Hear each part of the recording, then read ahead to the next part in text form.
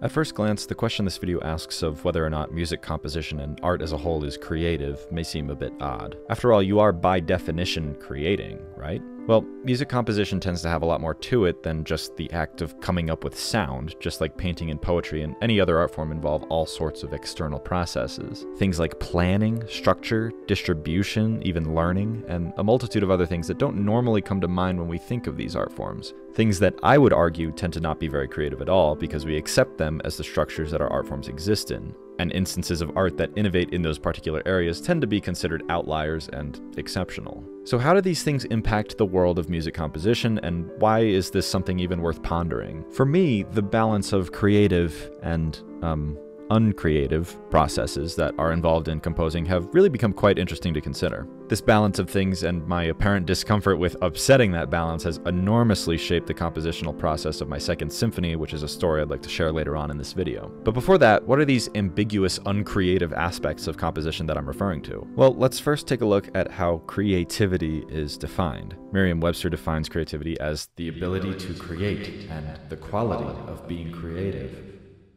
Oh. Okay, then what does it mean to be creative? The first definition is nearly identical, but the second one is a little bit more specific. Having the quality of something created rather than imitated. Fascinating. Okay, so let's just go with that dichotomy for now. What are the parts of the composition process that tend to fall into the imitated category rather than created? I think it generally falls into a few larger categories of things. The first is things pertaining directly to how we compose, things like instrumentation, musical structure, in many cases music theory, and the stylistic tropes that we inherit from composers who came before us. Now, before I start talking about this, I want to make it very clear that I in no way intend to draw creativity versus a lack thereof into being inherently good or bad. Of course, both are necessary in order to have this art form as we know it, and many other art forms as we know them. I just have really been fascinated with the idea of diving into the non-creative parts of composition, as well as instances in which they can be made to be creative. So with that out of the way, let's talk about instrumentation. And with regards to instrumentation, of course we're not typically inventing the instruments that are to be played in our pieces. Instances in which the composers are doing that would be considered to be absolute outliers. In addition to that, composers need to know how to write effectively for the different instruments in order to avoid writing something awkward or even unplayable, which, don't get me wrong, I definitely think is to the benefit of the art form. We also tend to have limited scope in terms of what instruments we choose to be part of our works. The fear that a piece might get played significantly less because of unusual instrumentation is an enormous motivator to keep composers from being creative in how they choose their instruments. I know that whenever I start putting music into Sibelius and it's for an orchestra piece, I always throw down the 2 flutes, 2 oboes, 2 clarinets, 2 bassoons, etc., with the only creativity there being whether or not I want to include auxiliaries like the piccolo or English horn, and if so, which ones. Now, obviously there are exceptions to this. I think well-known composers tend to be more comfortable with experimentation in their instrumentation because their fear of a work being played less is not quite as prevalent. There are also instances in which a composer has an overwhelming fascination with a certain instrument or combination of instruments, and they're so enamored with it that they don't care whether or not the piece gets performed. But despite some of these exceptions, I think Western classical music does a particularly bad job at fostering creativity in this particular area. And I understand why. If I were to approach a local orchestra and ask them to play my symphony and it called for 6 alto flutes, serpent, and harpsichord, I of course would be turned away, not because the creativity or the music is necessarily bad, but because experimentation in instrumentation is huge cause for monetary concern for large ensembles. I can't even ask the timpanist to whack a bass drum during a long multi-rest without risk. However, I do think the resurgence of smaller groups in spite of large orchestras in recent years has offered some promising opportunities for instrumentation to continue to be experimented with. This is something I'll speak about at length when I tell my story of how these ideas came to drastically shape a recent piece of mine, so I'll keep this a bit more brief. I remember when starting to compose that I had this obsession with all of these different types of structures in Western music. The prelude, the fugue, the symphony, the nocturne, the sonata, the string quartet. Discovering these words and what they meant and that they could be numbered into neat little groups of pieces was just so satisfying to my brain. Then implications of certain things start to arise and be imprinted. The Ninth Symphony is the biggest and most grandiose of all. Preludes can exist alongside fugues or by themselves, but they're usually not put into multi-movement structures. Oops. Sonatas have 3 movements unless they have 4, and in both instances there are prescribed tempi for each movement. I absolutely revered these ideas as a teenager, and while they are very satisfying and nice guidelines to learn about, especially as someone who's very much on the autism spectrum, they always were to the detriment of my music, because my reverence for these strict forms as something that could help me write music didn't allow me to imagine music in forms that would actually serve the music that I was writing. While I still very much appreciate the value that some of these structures have for my music, I think in recognizing them as nothing more than they are, structures in which a lot of composers wrote hundreds of years ago, I have been set free from my imagined grip that they had on my creativity, which brings me to...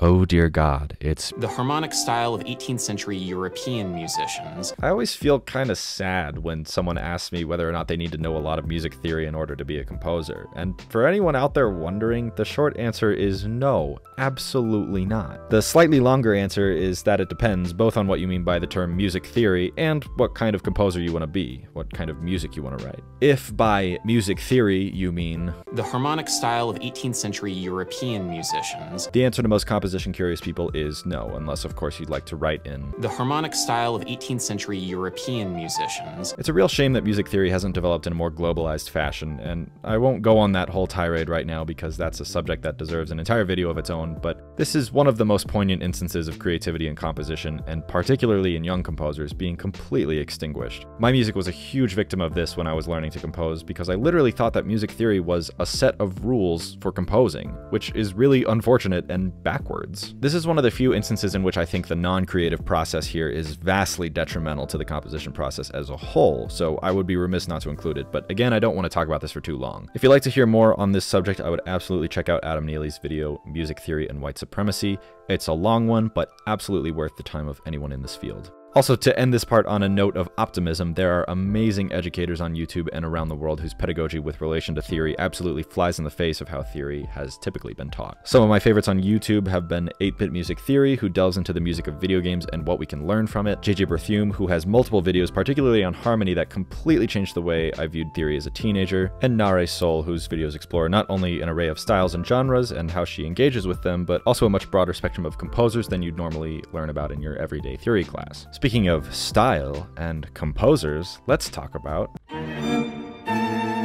Obviously, the existence of music makes it pretty difficult to write music without being influenced by anything. I'm not even sure why you'd want to do that unless you were trying to invent a style completely unlike anything anyone's ever heard before, and again, that's no small task. One instance of stylistic innovation that keeps coming to mind is Schönberg's serialism, a compositional style in which each of the 12 notes in the Western chromatic scale must be used up before repeating any notes. Each of these sets of 12 notes can then be mathematically manipulated by reversing them or flipping them upside down, and you can serialize things other than pitch too by assigning certain numerical values to different rhythms, ranges, or even timbres. And the result sounds something like this.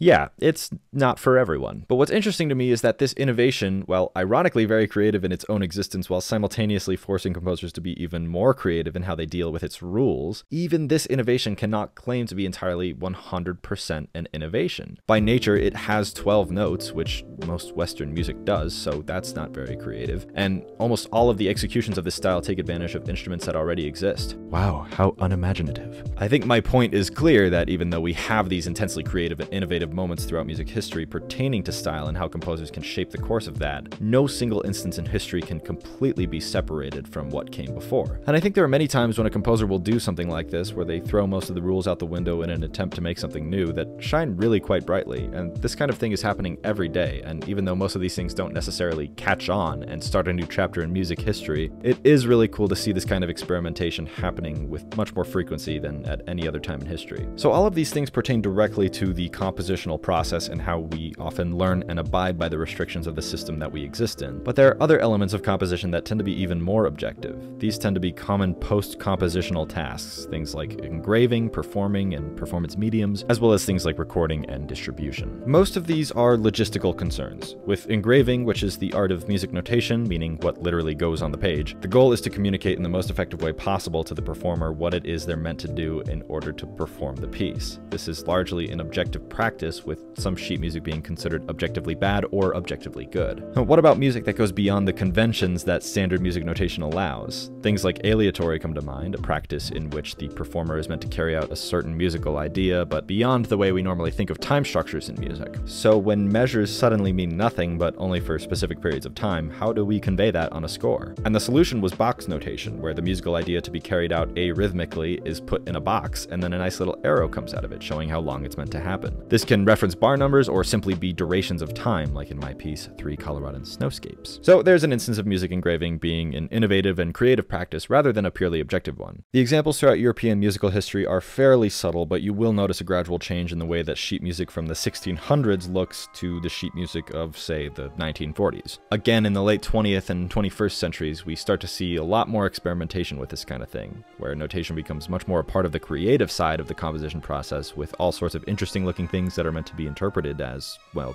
sheet music. There's also, of course, an incredible amount of music that doesn't use sheet music at all, and therefore this practice of music engraving means nothing. I would say that because of this, I'd also like to think that it'd be considered creative for a composer to breach those boundaries according to their genre, meaning the decision of composers who come from a genre that typically uses sheet music to not use it, or vice versa. Speaking for myself, I know that the restriction of a score or just opening up a document in Sibelius or Dorico can feel suffocating, and there are many times when the involvement of the notation in the compositional process can actually prevent me from coming up with ideas.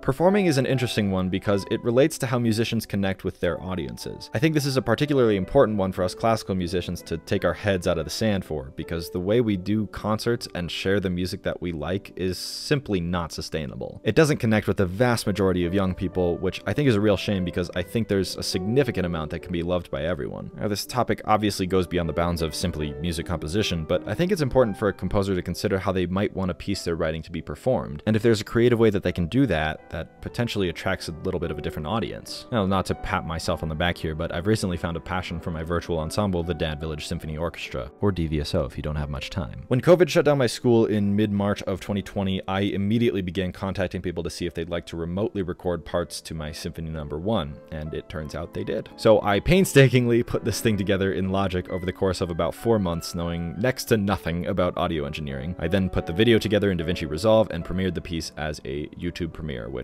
held about 80 audience members during the premiere, and shortly after rose far above 1,000 views, which is a lot for my channel. Seeing the success that I had with that type of unconventional performance, I went ahead and did another one in spring of 2021 called Biomes. This was a series of nature-inspired works by myself, J.J. Berthume, Samuel Coleridge-Taylor, and Lily Boulanger, whose piano works were orchestrated by several other living composers. And literally at the time of recording this video, I'm also gearing up to do our third performance, and all of these are hosted on this channel, by the way, if you'd like to check them out. So anyway, I'll stop praising myself for the time being, but I wanted to acknowledge that because I thought that YouTube was a performance medium that a lot of people actually really appreciated. And speaking of YouTube, what a great place to hear music. Perhaps some don't consider it performance to just upload a video of your music, but for a lot of people, that's the best shot they have at reaching a wider audience, and I think that that's fantastic. I discovered probably the majority of my favorite music on YouTube, and even if some of that is just a no-performer rendition of someone's piece, at least we have the opportunity to get an idea of what someone's music sounds like and decide whether or not we're interested. I know that I listened to J.J. Berthume's Symphony No. 1 on a fairly regular basis, and it is literally just a no-performer mock-up, but the first movement has nearly 20,000 views, so who's anyone to say that that's not an effective way to share music? Another platform that's great for creative performance is Twitch. Many people consider the platform to be mainly for video games, but there's all kinds of art that gets shared on Twitch. One of my old colleagues, Justin Carter, plays music for hundreds of people every day on Twitch and makes all of these different tracks live on stream, and he regularly gets on Twitch's front page. What a creative and wonderful way to not only perform, but also compose. Again, a lot of this goes beyond the scope of just composition, but I wanted to talk about this because I think we composers have more power to get our works performed than we realize. If that means emailing 50 people and asking them to record your symphony remotely, then so be it. If it looks like sharing a MIDI file on social media, or sharing a video of a live performance, or literally picking up an instrument or laptop and going out and playing your stuff on the street, then that's awesome too. Performance is an area of classical music that, again, I think desperately needs attention in terms of creativity, and it's really encouraging to see the attention that composers have recently been giving to it. I also mentioned recording and distribution as part of the post-compositional tasks, but I think I covered large swaths of those in tandem with talking about performance in general, so I won't go too at length here. All I'll say is that if you want to be creative in the way that you record and distribute things, I would definitely advise thinking on that stuff just as much as you think about writing music. This could mean developing music technology skills, building an audience on a social media platform, or getting some instrumental chops so that you can maintain agency over how your music gets to people. I'll also say that these skills will in turn foster creativity in these specific areas. The more you know about something, the more you'll want to experiment with it. Okay, and then the third category, which I would probably say contains the most uncreative compositional processes. These are situations in which you have to compose even if you're not really feeling it. Now, the two main instances I thought of for this were the things that I've most frequently experienced myself in this vein, and those are instances in which you either need to have written enough music to justify weekly lessons with your teacher, sorry, and meeting commission deadlines. Now, sometimes you just have to write music. It doesn't matter what you want or how you feel, you're going to let someone down if you don't write music. And sometimes the consequences of this can be just a sort of awkward email to your teacher saying that you don't want to waste their time. But in other instances, the consequences can be that you either don't get your music performed or you don't get paid. And writing music in these instances where you absolutely have no will to finish the work, but you just simply need to, just really sucks. They're some of the least creative, and this time I actually mean it in a bad way, and draining and frustrating times you can go through as a composer. What really stings is when you can't come up with anything you like, but you have 4 hours to engrave the score in parts, so you just need to write some music that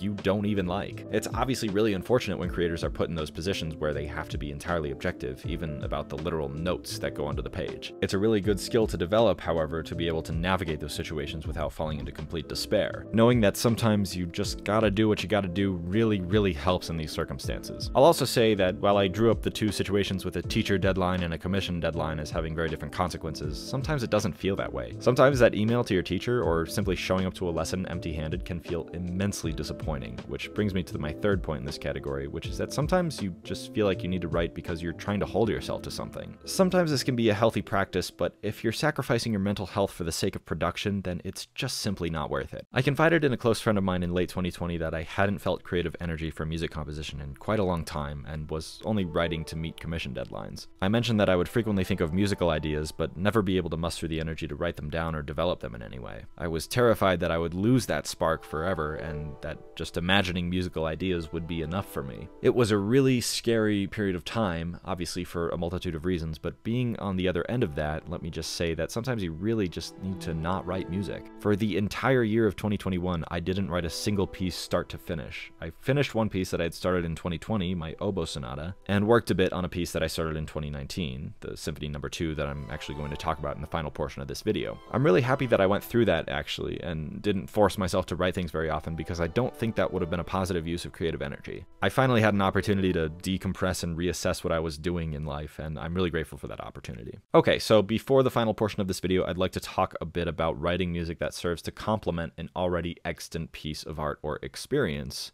or incidental music, and the ways in which it has its own dichotomy of creativity and, well, not that. Okay, so what the hell does that mean? If music is written for a work that already exists, such as a play, ballet, movie, video game, if it's meant to reflect a piece of visual art, or even if it's literally meant to emulate something inside the composer, like an experience, emotion, religious belief, political opinion, something they've seen, something they've done, it can be really difficult for the music to divorce itself from whatever that thing is. Unless the music exists in complete abstraction, it's impossible to consider it to be 100% creative because the music was, at least in some part, molded by whatever it is that it's meant to accompany or be inspired by. It's music that pertains to something else. The movie Star Wars at one point existed without music, but the music of Star Wars never existed without the movie, and the influence of the non-musical elements of the movie has an undeniable influence on the music. That's kind of the point. So there are many elements of the music that were dictated by what's happening on screen, and I would say that that is inherently not creative. The creativity exists within how John Williams made decisions in the face of these immutable elements of the movie. Decisions like when to include and not to include music, or deciding what kind of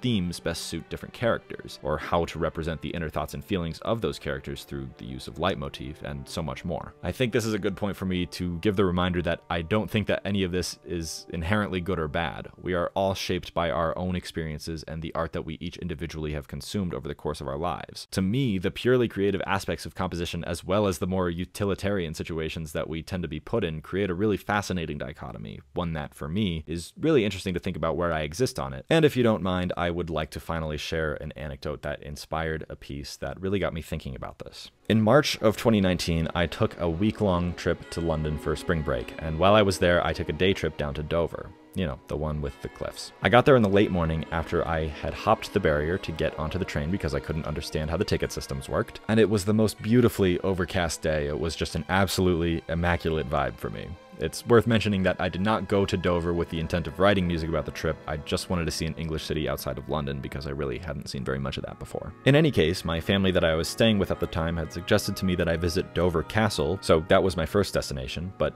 even just walking through the town to get there was such a marvelous experience, and it really stuck with me. The castle was really interesting too. Being American, I don't ever see buildings that are more than a few hundred years old, so something built nearly 1,000 years ago was pretty special to see. I then failed to realize that there was a size difference between British pints and American pints, and after finishing lunch in a pub more tipsily than intended, I made my way up to the cliffs, and this was the real kicker. I don't know how common of an experience this is because this is the single time this has ever happened to me, but seeing the immensity of the cliffs with endless rolling green hills to my left and the amazing expanse of blue to my right, I literally had tears running down my face. There was music in this place without me having written any, but I just couldn't help myself. So after wrapping up my Symphony No. 1 and letting these experiences and my musical ideas for them bubble for a few months, I started working on my Symphony No. 2, subtitled Souvenir from Dover. I had 3 solidly programmatic and literal experiences to draw music out of. My initial walk through the town and my first experience seeing it, my trip to the castle, and my experience at the cliffs. Okay, great. That can be 3 movements. Let's just start and see what happens. All of the musical preparation for this, by the way, was entirely mental. Nothing was written anywhere, and I didn't plan anything out super explicitly other than things I would revisit in my head. So when I started writing in Sibelius, all of these different ideas just sort of exploded into the document with a sort of I'll figure it out later attitude. And once I developed my ideas into chunks of music that resembled movements, or at least could be considered to be the basis of movements, I had the somewhat demoralizing realization that these main 3 extra musical ideas that I had all manifested in slow to moderately paced music. None of them had taken the form of fast music. So why was this a problem? Why not just have a 3-movement symphony that contains no fast music? Why does there need to be fast music? Well, of course it's not universal that a 15-minute work needs to have fast music in order to be considered good, whatever that is. But when listening through these 3 movements that I had written, while I loved each of them individually, it was kind of an exhausting listen. For this particular piece, I needed to diversify the energy a lot more. And so the challenge for me was, how do I drastically change objective things about the work while maintaining its authenticity? And so you can start to see how this story fits into this video. I decided that the cliffs movement would be the last movement. That was the most cathartic of the experiences that I had had, and I think its general immensity made it an appropriate close to the symphony. Meanwhile, the walk through town movement and the Dover Castle movement went together as a pair really nicely, so those stayed as the first 2. Okay, so what happened between the castle and the cliffs? I accidentally got slightly drunk in a pub and then wandered around and trudged up a really long road to get to the cliffs. Doesn't exactly strike you as fast music content, does it? I tried so many times to write this movement or at least decide what it should be about because I was so hellbent on maintaining the authenticity and programmatic nature of the work. It seemed like a cheat to just make something up. I thought about this off and on for nearly 2 years, literally having all but 1 movement pretty much completed of the symphony, and no matter how many times I tried, it always felt fabricated. Finally, in February of 21, I said to myself that I should just remember the experience of the trip, remember what it looked like and what it sounded like and what it felt like. Remember what I was thinking throughout the entire day. And from there, just write music that happens to be fast. And the result was the 3rd movement that succeeded. I wrote music that both felt like it worked from a musical standpoint and was authentic to the experience that I had had. It captured the vibe. And ironically, in my attempt to uncreatively adhere to traditional music structures that I was familiar with, I did some of my most creative writing. The fact that it was inspired by a broader experience rather than a specific moment or emotion or thought allowed me to write largely in abstraction. I think that's exactly what I want. Okay, so what is the point of that story? Well, from my point of view, it's fascinating to think on just how upsetting I found creative inconsistency within one work to be. So much so